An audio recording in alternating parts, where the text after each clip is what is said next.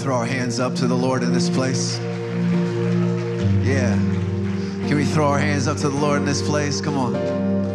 Yeah. Yeah, because we are your children. And our hands are up, stretched toward our Father with an outward declaration that we need you. God, today we confess with our mouths that we need you. We confess with our mouths that we are not worthy of your love. We are not worthy of the grace that you have bestowed upon us. But God, today we open our hands to receive. And you are so generous in giving us grace upon grace upon grace upon grace. God, we thank you for your love today. We thank you for your generosity to us today. We thank you for your gospel, for your good news, that you came, that you died the death that we should have died, but that you didn't stay dead, that you rose from the dead to bring us life today. And we receive life today. In the name of Jesus, we pray. Come on, say amen. Come on. Amen, amen. While you just remain standing for a moment, I just want to honor our founding pastors. Pastor Jerry and Pastor Esther are back. Can we give it up for them? They're back in the house.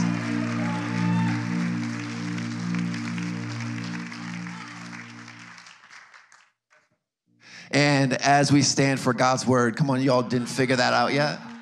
Y'all didn't figure me out yet? Oh, I've been your pastor for a couple months now. You should know me by now. We want to stand for God's word. Come on, get your word out. Get your Bibles out. If you have your phones, get your phones out. Turn to Acts chapter 2. We want to read God's word together before we say anything. We want to see what the scripture is saying. Acts chapter 2.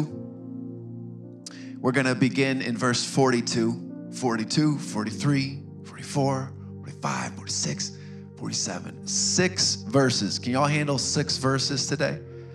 I'm going to preach to you today from 6 verses, and these verses are powerful. Acts chapter 2, verses 42 to 47.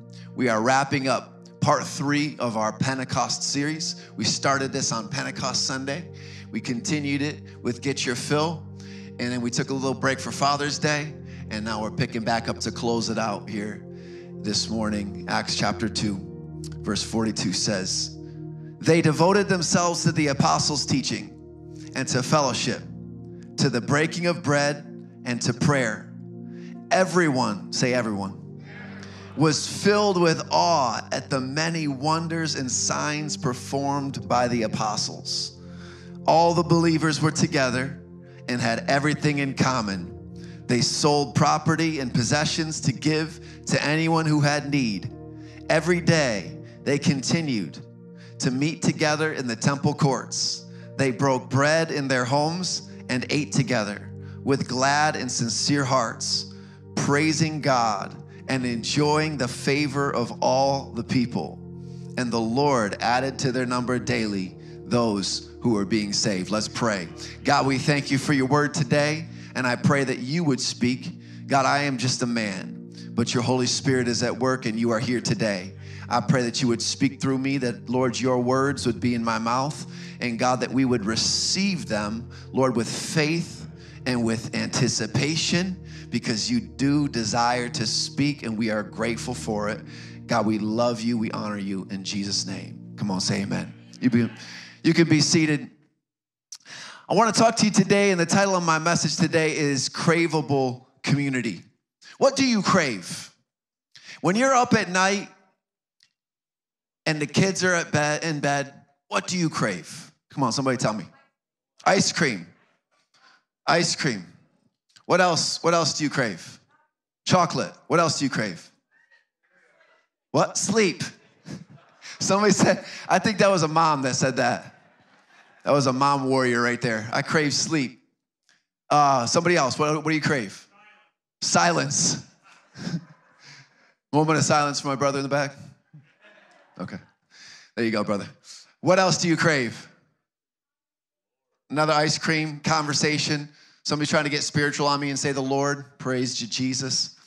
Look, the thing is, is that this word craveable, if you look at it in the dictionary.com, the word craveable is having qualities that produce an intense desire for more. Having qualities that produce an intense desire for more. We have in life cravings. We have things that we crave, and there are reasons why we crave them, right? You can crave good things in your life. You can crave bad things in your life. Some of us have had cravings that have led us to addiction. Others of us have had cravings that have led us to a greater spiritual health in our life than we've ever had before. It's not necessarily bad to say that I crave something. The question is, what do we crave? I crave pepperoni and cheese. What do they call that? Charcuterie. I think that's just a nice way of calling something cheese and crackers.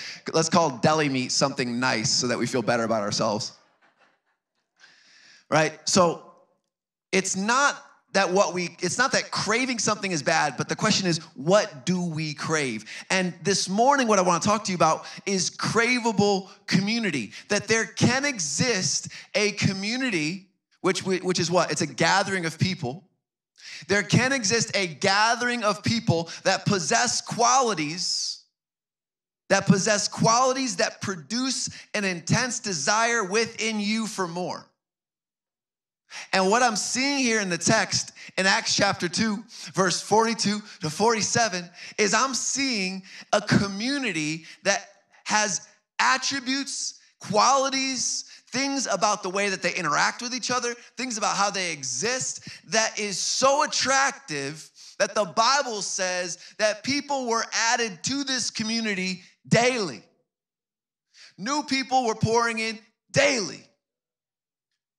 And what I want to look at this morning is that I want us to see and take a look into, how do we know that the Spirit is at work? Because for some of us, we would say, well, the Spirit is not something I can see, so I don't really know if the Spirit is there or if the Spirit is not there. And for some of us, we would say, if I was to ask you right now, just real quick, go around the room and bring the mic to each one of your mouths and say, how do we know the Spirit's at work? We might not even know what to say. I don't really know what to look for. I'm not sure. I can't see the Holy Spirit. I'm not sure if I really know if the Spirit's there, if the Spirit's not there. And some of us, we might know what to say, but it might sound so different than what somebody else says. And so what do we see in Scripture about what it looks like when the Holy Spirit is at work? And while we were celebrating Pentecost Sunday, what we were celebrating is this moment of anticipation leading up to the promise of the Holy Spirit that Jesus said was coming. And these people, they were with Jesus, and he told them, it's better that I would go because I'm going to send you the Holy Spirit. And so they didn't really know what it was going to look like. They didn't really know what to expect. All they knew was that it was promised, like we talked about in week 1. It was promised by the Father. And if the Father makes a promise, the Father keeps his promises. Come on, say amen. It's coming back to you. You're like, oh yeah, I remember that. Because when the Father promises it, it is as good as done.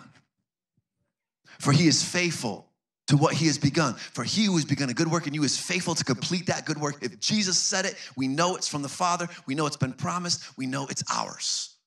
And they were waiting. And then the Holy Spirit came. And the Holy Spirit came into the room. And when the Holy Spirit came into the room, there was tongues of fire. And there was a rushing of a mighty wind. And there was a visible evidence, because even people that were walking by were hearing their language being spoken. And there was something that they knew that the Holy Spirit was there.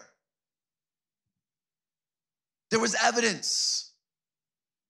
What is the evidence all these years later that the Holy Spirit is present? How do we know today that the Holy Spirit is present? And I want you to think about this, because for these people, they didn't know what was going to happen when the Holy Spirit showed up. All they knew was that Jesus said he was coming. And when he showed up, they didn't expect him to show up the way that he did. And when he did show up the way that he did, people that were traveling around didn't expect him to show up the way that he did. But in each case, there was evidence. What is the evidence that the Holy Spirit is in you? What is the evidence that the Holy Spirit is in this church? And I'm not talking about a building. I'm talking about a people. How do we know the Spirit is in us? How can we be sure?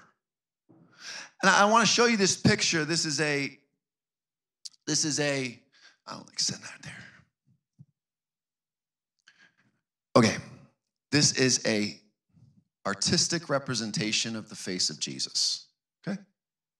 And what I did was, we took the image, the original image, I'm gonna try to hold it still. We took the original image and we printed this image out for you to see. Now, is this really what Jesus looks like or looked like when he came and put flesh on? I'm not sure. Nobody knows for sure exactly what Jesus looked like. This is just an artistic expression of the face of Jesus printed out. And what we did was we took that image and we made a copy of that image, and that looks like this.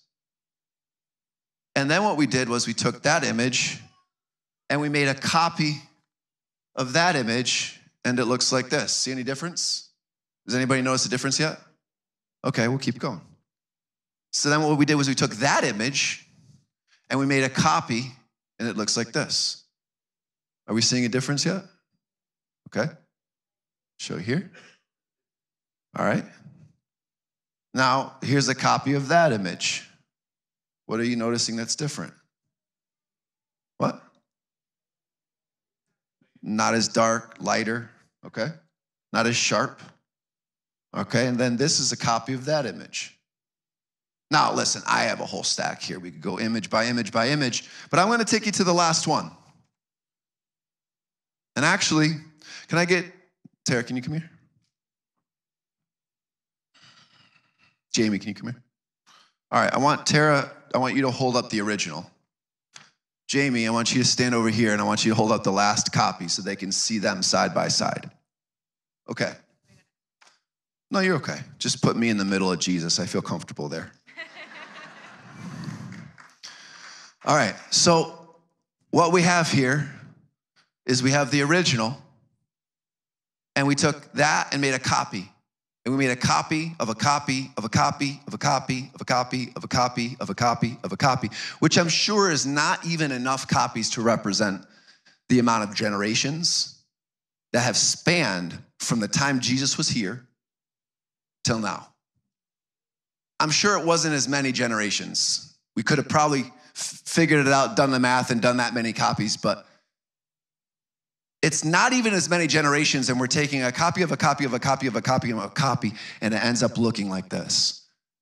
What are some words you would use to describe the difference in this one as compared to that one? It is what? Darker, what else? Distorted, what else? Faded, blurry.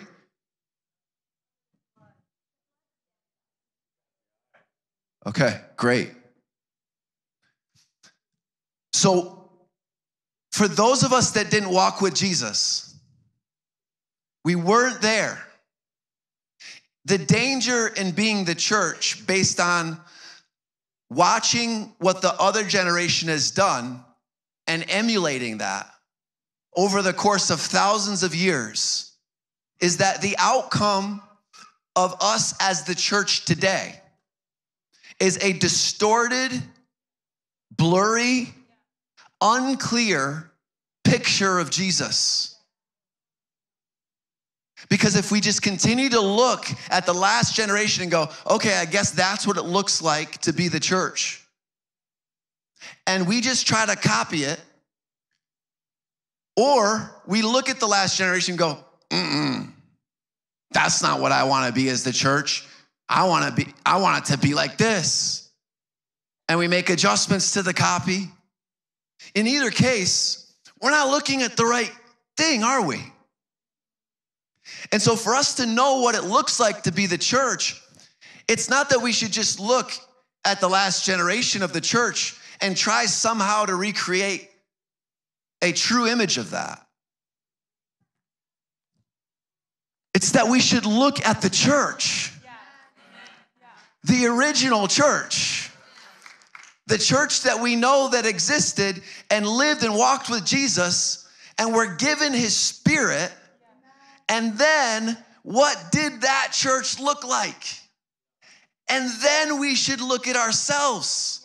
That's got to be the mirror. That's got to be the mirror that we start to reproduce, that we start to recreate. That's got to be the mirror that challenges who we are as a church. And that's got to be the mirror that causes us to say, come on, sister, keep on going. Come on, brother, we can keep on going. We can do this. Let's keep moving forward. Why? Because we have the original. It's right here. Come on, somebody say amen and give it up for these gorgeous women up here. That's my wife and my sister, so I can call them both gorgeous. And they are. I want to talk to you about Craveable community this morning. And it's sad to me what the church has become. But it's not as though my goal of this morning is to just kind of like do this and make us feel like we walk out of here going like, well, I guess we're a mess, aren't we? My goal this morning is that we would all realize that if we don't think that we are the church that's here in Scripture, that we all have a responsibility. You see, where we get it wrong is when we point our finger and say, you're not the church that's blank. Because we are the church. How many are a believer of Jesus Christ and he's living in you? Raise your hand. Okay. So if your hand's up, you're the church. And we all have a responsibility to know what the church should look like. And the church should look like it does in these 6 verses. The first thing I want to talk to you about this morning is our community purpose. When we talk about Craveable community, what is the purpose of the community? Why do we gather? Why do we gather? Why do we gather? Why do we come together? What is the purpose of the community? And the first and foremost thing, because again, we can't just talk about today. We got to drive it back to Scripture. We got to drive it back to the Word of God. Why did they gather? Because they saw Jesus resurrected from the dead, y'all. What?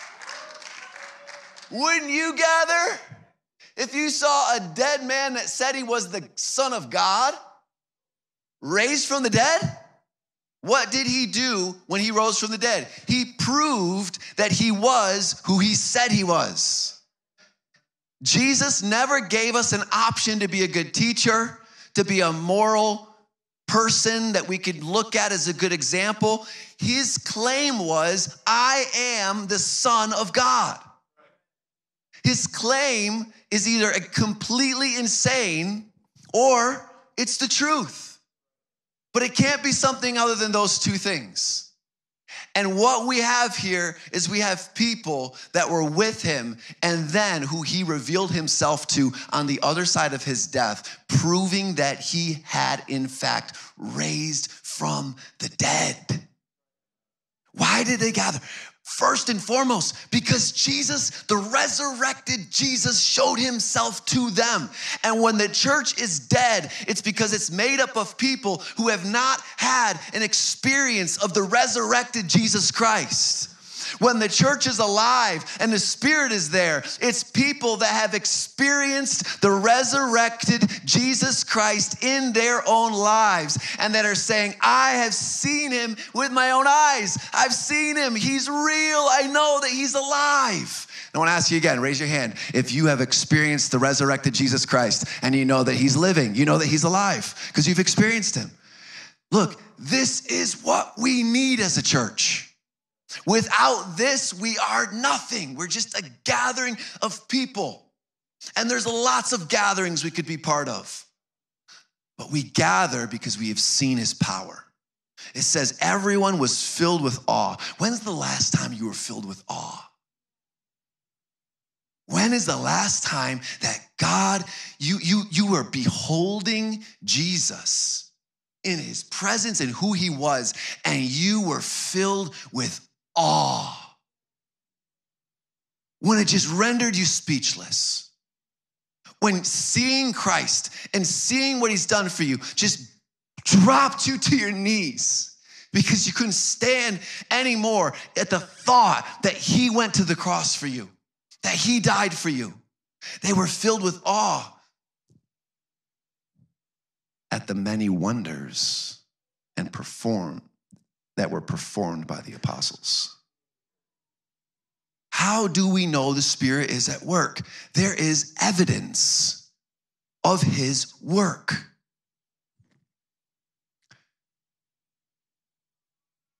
God, in that time, God was using his followers, his apostles, his people, by the power of his Spirit, to bring healing to physical bodies, to minds, to souls. God was using the apostles to perform signs and wonders. And one of my favorite scriptures that is very close to my heart and my calling in life is when Paul speaks to the church in Corinth. And he says, when I was with you, I was determined to only preach Christ and Christ crucified. What was he saying? He's saying, this whole thing, it's all about Jesus, his death and his resurrection. And that's our whole message. That is what we are all about. But he says, I did not come to you with eloquent words of wisdom, that you would trust in the wisdom of man. I did not come with eloquent words of speech that you would look at me and think, wow, he's so wise, I can trust him. But I came with a demonstration of the power of the Holy Spirit. And this is something that we need that causes us to gather. I'm sick, but you know what? I know I can be prayed for and God can heal me. I'm struggling and I'm dealing with all kinds of anxiety and all kinds of pressure in my life, but I know I'm going to gather with my brothers and sisters, and God's going to use that gathering, and I'm going to be lifted out of that place, and that anxiety is going to go, and the pressure is going to go, and the suicidal thoughts will go. There is something supernatural that God wants to do in our gathering, in our coming together as the people of God. Why do we gather? Because God desires to do signs and wonders to confirm his word. And I want to ask, and I keep doing it because I'm looking for evidence. How many have had God do some kind of miracle in your life that has given you evidence that the Holy Spirit's power is still at work today? Raise your hand and look around this room. And that's okay if you can't raise your hand. The evidence is all the other hands. Because if God can do it for one, he can do it for another. Why do we gather? Because of the death and the life and the resurrection of Jesus Christ, and because of the demonstration of the power of the Holy Spirit. And he is at work when we gather. The Bible says where two or three gather, say the word gather. Where two or three gather, say it again. Where two or three gather together, he is in the midst. In the midst. That's not really words that we use today in our vocabulary. I don't talk about that I was in the midst of my nephew's graduation party yesterday. I was in the midst. It was such a nice party I was in the midst of. But what does it mean that he's in the midst? It means he's present. He is present. Have you ever been alone trying to seek God and it's like a brick wall, and then you get with another brother or sister in Christ and somehow the heavens open up to you? Come on, raise your hand if that's ever happened to you. That's happened to me. That's happened to me. God's Spirit is present in a greater way because the Bible says if one can put 1,000 to flight, two can put 10,000 to flight. Think about the math on the exponential increase that takes place when we come together. Why do we gather? I want you to think about, how many of you have ever been to a sports game before? Have you ever been to a stadium and seen any kind of team play in the arena? Okay.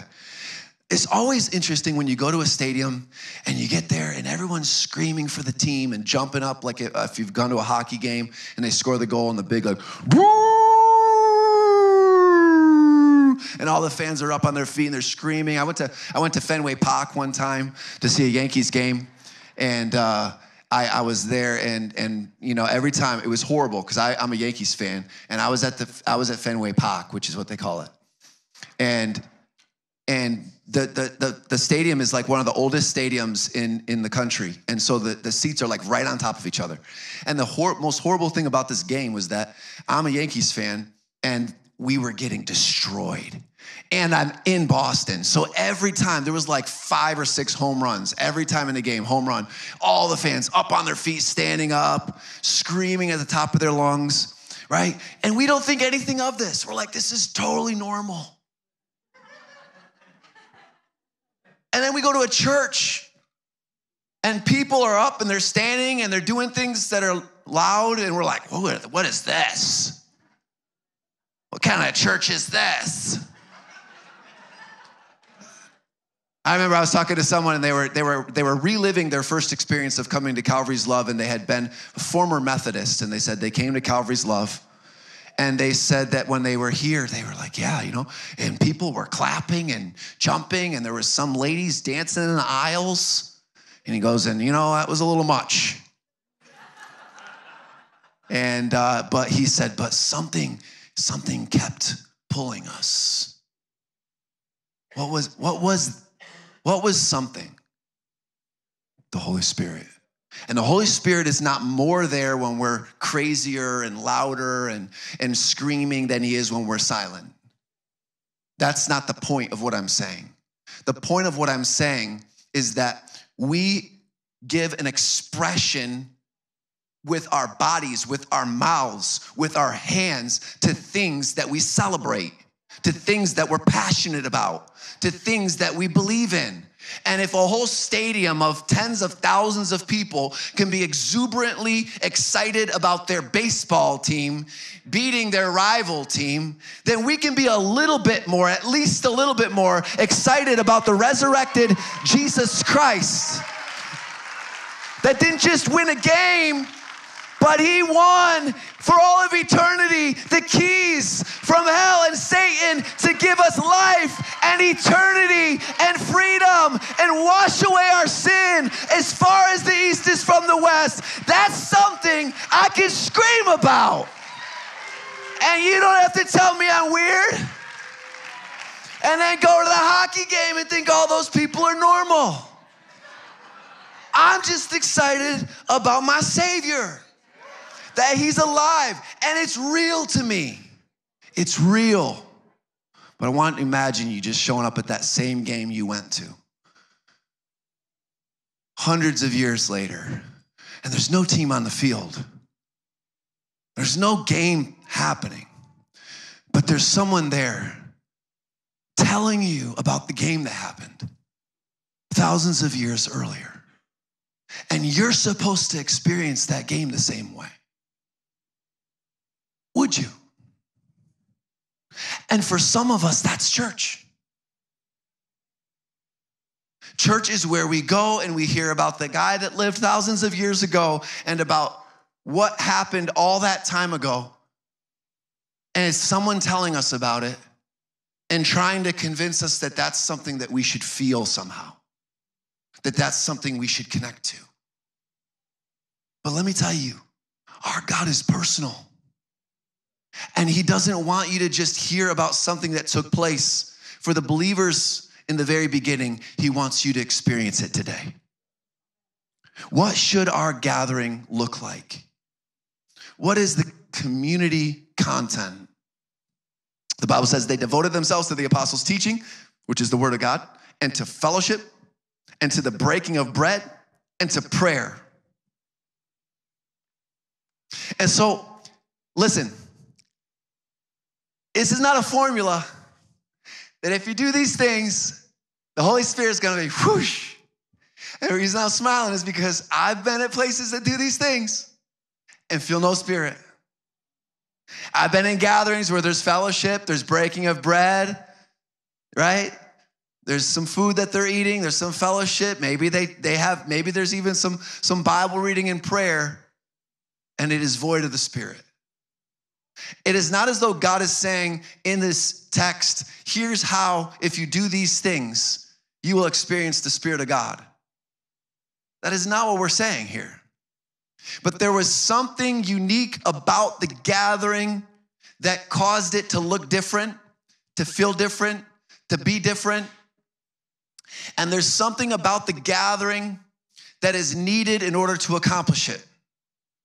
I want to point out to you from this text something that you might have missed, because it's words that we often don't give much of our thought to, because when we're reading, our minds are scanning and looking for the important words. There's even ways out there that you can learn how to speed read, which is basically a technique on looking for the important words to be able to get through something quicker, right? But if we do that, sometimes we miss the parts that matter. In these 6 verses, I want to read to you some words that matter. They, everyone, all the believers, together. They, together. They, there, together.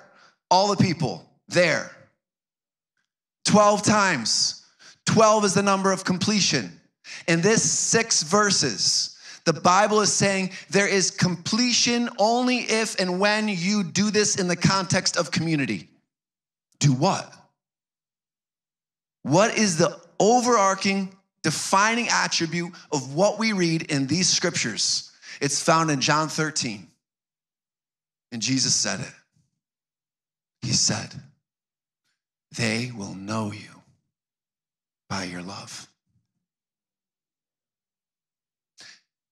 And you know, when Jesus said that in John 13, he said, I'm bringing you a new commandment. And this wasn't a new commandment to love, because it was always in the old covenant. It's always been there. Love God and love your neighbor as yourself. Like there's always been this teaching. But what was different was that Jesus was saying, just as I have loved you, love one another. Just as I have loved you, love one another.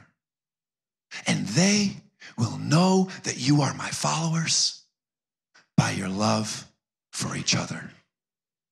Did you know how much the Bible is filled with these statements? One another, one another, one another, one another. Be at peace with each other. Wash one another's feet. Love one another. Love one another. Love one another. Love one another. Love one another. These are all different verses. Be devoted to one another in brotherly love. Honor one another. Live in harmony with one another. Love one another. Stop passing judgment on one another. Accept one another. Instruct one another. Greet one another. When you come together to eat, wait for each other. Have equal concern for each other. Greet one another. Greet one another. Serve one another in love. If you keep on biting and devouring each other, you will be destroyed by each other. Let us not become conceited, provoking, and envying each other. Carry each other's burdens. Be patient, bearing with one another in love. Be kind and compassionate to one another, forgiving each other. Speak to one another with psalms, hymns, and spiritual songs. Submit to one another out of reverence for Christ. In humility, consider others better than yourselves. Do not lie to each other. Bear with each other. Forgive whatever grievances you may have against one another. Teach one another. Admonish one another. Make your love increase and overflow for each other. Love each other. Encourage each other. Encourage each other. Build each other up. Encourage one another daily. Spur one another on toward love and good deeds. Encourage one another. Do not slander one another. Don't grumble against each other. Confess your sins to each other.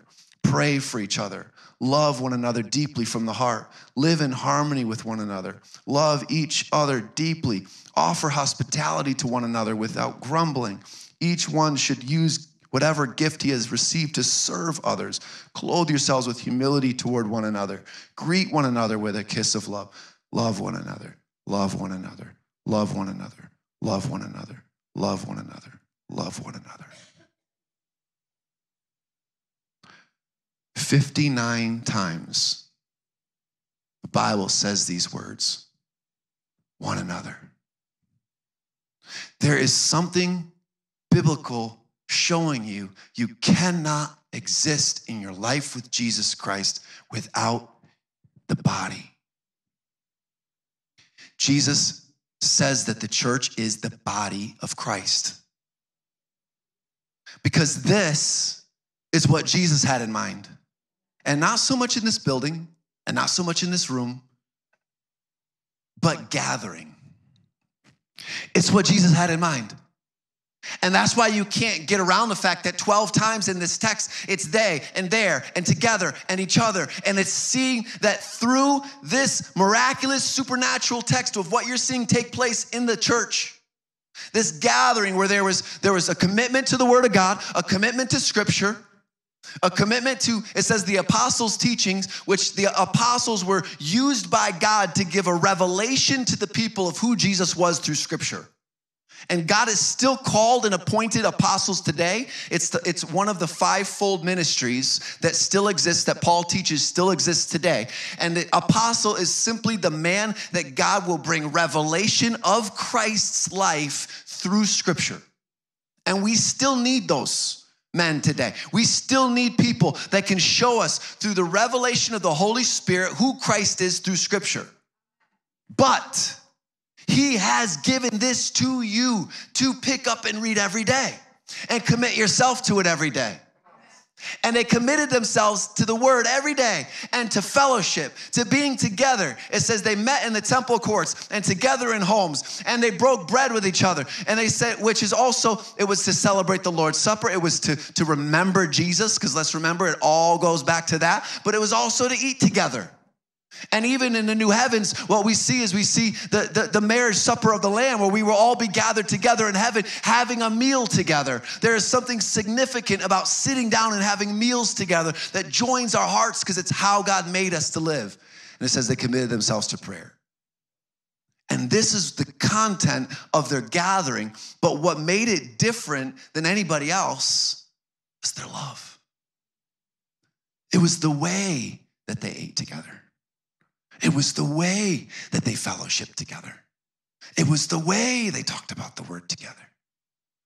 And even the two men walking on the road to Emmaus, they looked at each other when they realized that it was actually Jesus that was breaking down the Scripture to them. All of a sudden, they realize it, and their eyes are open to see Him. And when He leaves, they said, "Were not our hearts burning within us while He was speaking?" It is the way that we look at Scripture, the way we speak about Scripture, the way that we pray, and not so much a tone, a volume, those things, about the power that we have through prayer. I was with my Oma just recently, and she's 95 years old, and she's frail, and she forgets things, and she's very soft-spoken, and she sleeps and lays down a lot because the end is near for her. She's 95. But when she prays, whoosh, the river of God flows through her so powerfully. And my wife and I just sat there kneeling by her feet in her home, weeping because of the power of Jesus that's flowing through her in prayer. Now, if that's not an example of what we can experience through prayer, a frail 95-year-old woman where the Spirit of God is still at work through her prayers. This is not a formula to say if we have fellowship and we eat food together and we have communion and we pray and we talk about the Word, the Spirit's going to be there. No, it is the way we do those things. Is there love? Is there connectivity? Is there unity? Is there a joining? Is there a mutual respect for one another? Is there an adoration and awe and just complete, just enamored feeling within us to say, Jesus has captured my affections. And oh my gosh, He's captured your affections too, Casey.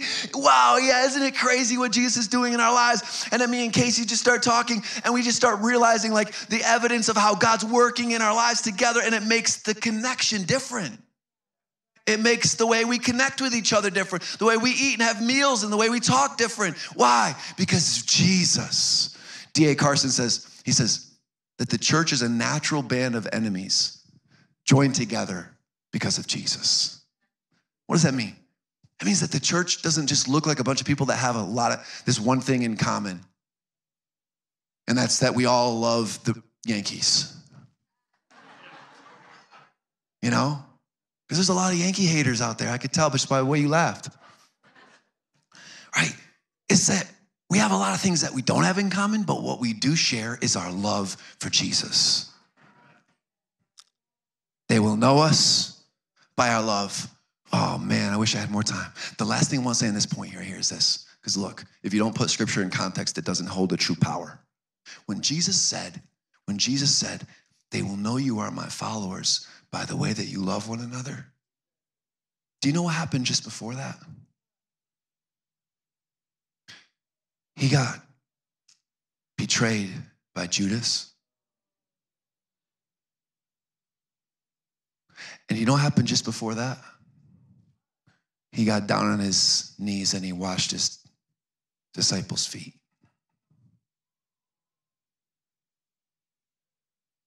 You know why that matters? It's because it always costs you something. Always costs you something.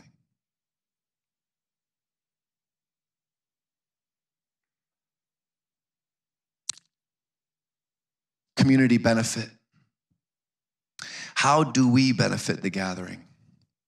Now, the first thing I want to point out about that question is that most, and I'm going to speak for our culture, I can't speak for other cultures. Most Americans ask that question differently. Most Americans ask the question, how does the community benefit me?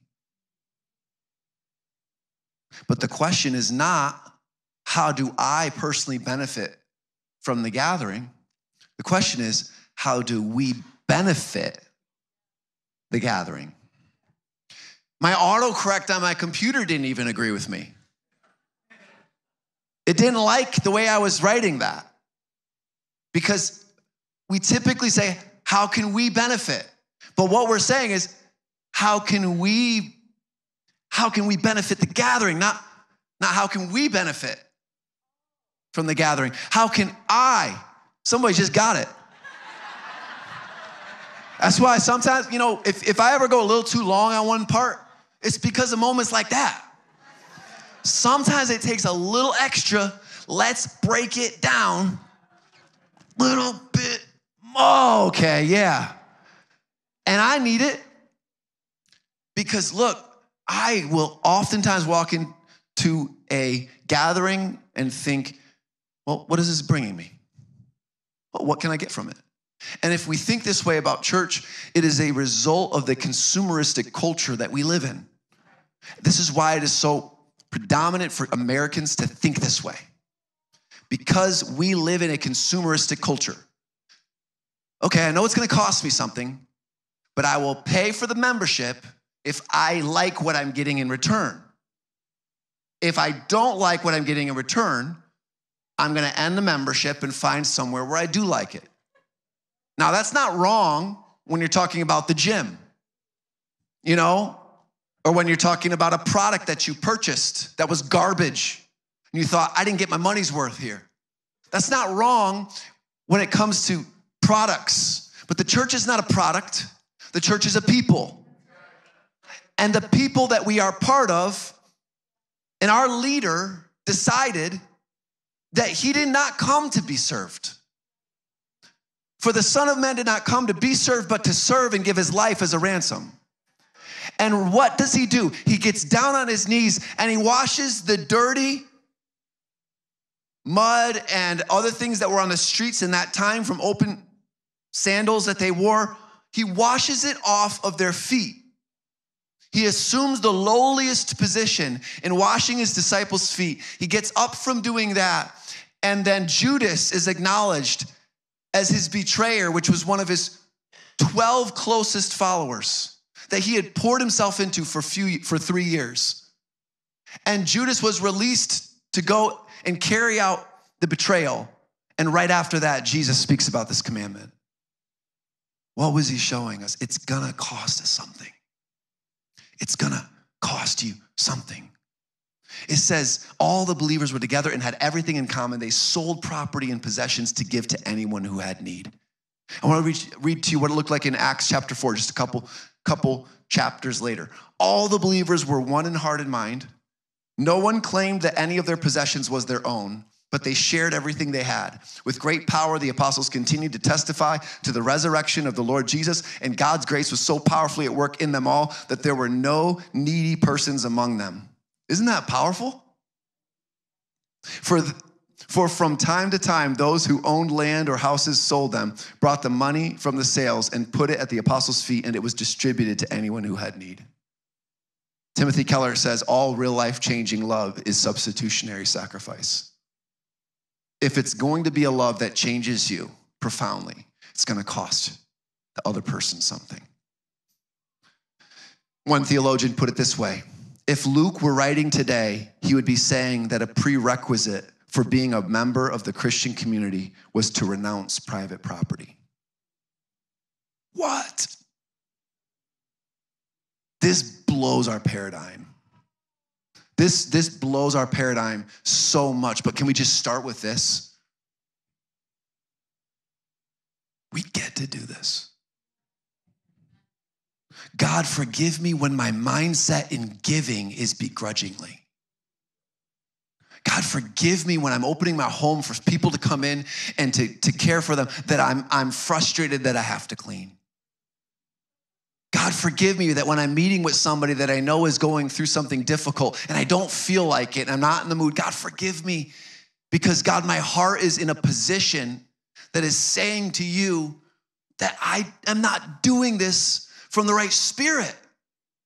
But the Bible says that they did it with glad and sincere hearts. The Bible says in Luke 14:33, in the same way, those of you who do not give up everything you have, cannot be my disciples. Can you imagine giving up everything? Which of us here are his disciples? If being his disciple means giving up everything, which of us are?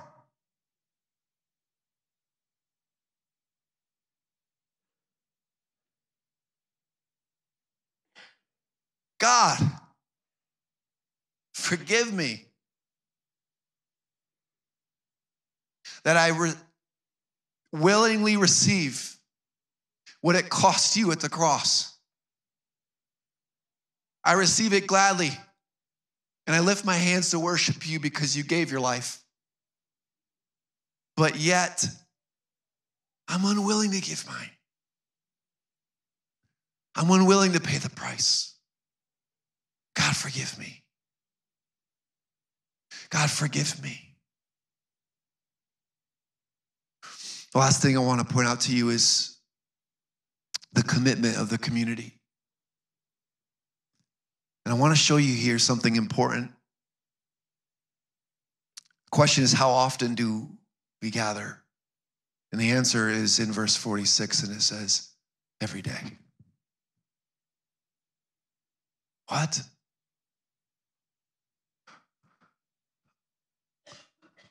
What does that mean? Every day they continued to meet together. I want to read an excerpt to you from Letters to the Church by Francis Chan. And I want to warn you before I read it, it's a little bit confrontational to what we know. But when you hear it, I want you to remember that this is not what we're going for. This is not our goal. To have a distorted, blurry, unclear picture of Christ that we represent to the world. And Chan says, we live in a time when people go to a building on Sunday mornings, attend an hour-long service, and call themselves members of the church. Does that sound shocking to you? Of course not. This is perfectly normal. It's what we grew up with. We all know good Christians go to church, but have you ever read the New Testament? Do you find anything in Scripture that is even remotely close to the pattern we have created? Do you find anyone who, quote, went to church? Try to imagine Paul and Peter speaking like we do today. Hey, Peter, where do you go to church now? Oh, I go to the river. They have great music and I love the kids program. Cool. Can I check out your church next Sunday? I'm not getting much out of mine. Totally. I'm not going to be there next Sunday because little Matthew has soccer, but how about the week after? Sounds good. Hey, do they have a singles group? It's comical to think of Paul and Peter speaking like this. Yeah, that's a normal conversation among Christians today. Why? There are so many things wrong with the above conversation, I don't even know where to start. The fact that we have reduced the sacred mystery of church to a 1-hour service we attend is staggering. Yet that's the way I defined it for years. I didn't know anything different. It's what everyone did. So I didn't think to question it. Chan goes on to say, my mind flashed back to 5 years prior when my daughter and I went to an underground gathering in China. Young people were praying so passionately,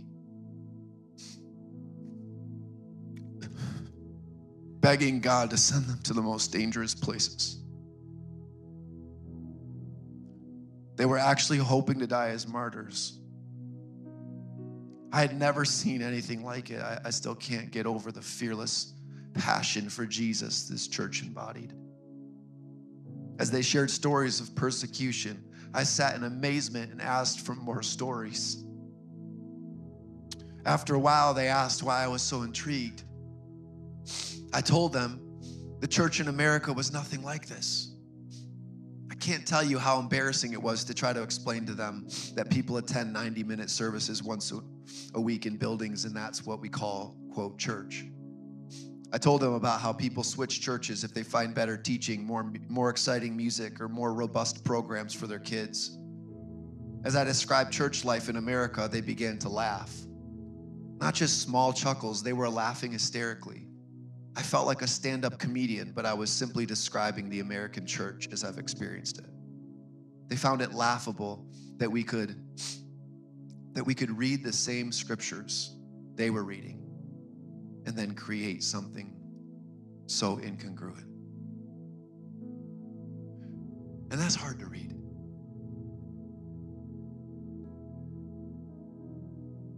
That's hard because I can remember a few years ago preaching from this text. I was preaching from the same scripture.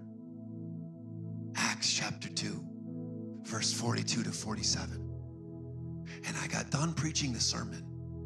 And as soon as I finished preaching, depression fell over me. I mean, the cloud and the weight of depression. And the overwhelming feeling inside of me as I read these 6 verses we looked at this morning, and as I got done preaching them, was, this will never happen. There would literally have to be a grenade that goes off in the church that as we know it, not physically literal grenade. I'm saying there would have to be something so catastrophic to just blow up what we know within the paradigm of what we know it here and how we live it out for that to ever happen. And 1 month later, a global pandemic came and completely closed down the church. The question is, as we return to be the church that God has called us to be, will we return to what we know here and what we've experienced, or will we return to this? I want you to bow your heads and close your eyes with me this morning. The first invitation that I have to give to you today is really an invitation that will change the life that you have. The Bible calls it a new birth. Jesus says that when you make this decision, that it's as if you were born again. And you become a new person. It's a new life. And that person that you become is a member of the family and the body of Christ. And the body of Christ that you are joining yourself to is a body of love and unity. It's a body that is committed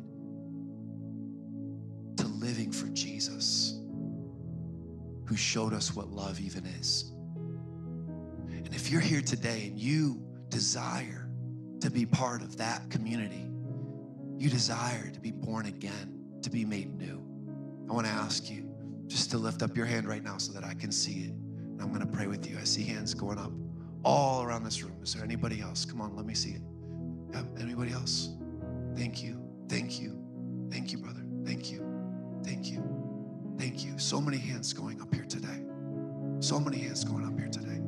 Okay, you can put your hand down. If you've lifted your hand up, more hands than I could count, I want you to pray with me. And if you already belong to Jesus, your life is his, I want you to help them pray. Come on, let's say these words together. Say, Jesus, thank you that you love me, that you died for me, that you rose from the dead, and that you came to bring me life.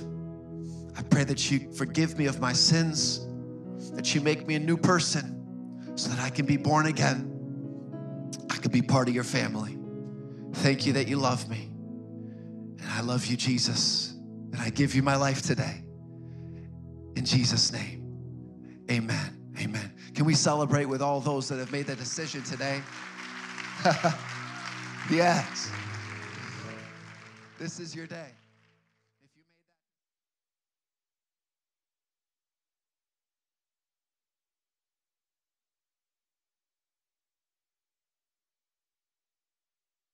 that for you, that you made that decision today. Come on, one more time. Let's celebrate the fruit of what God has done today.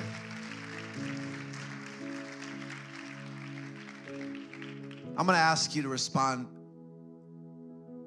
to one final invitation, and that is that you want to commit yourself personally. How do we, I think there's a good question sometimes when we get done hearing something, and it is, what are we to do next? And I want to give two responses to this word today, really three, because we already gave the first, which is a salvation response. Many people responded, praise God. And the Bible says that no man comes to the Father except for the Spirit that draws him. And so that's not something that man did or that you just did. That is a work of the Spirit. It's supernatural. The second response is I want to make something personal. And then the third response is going to be something corporate. And so as a personal response to this word today, I want to ask you, this is a very practical thing that I want to ask you to commit to.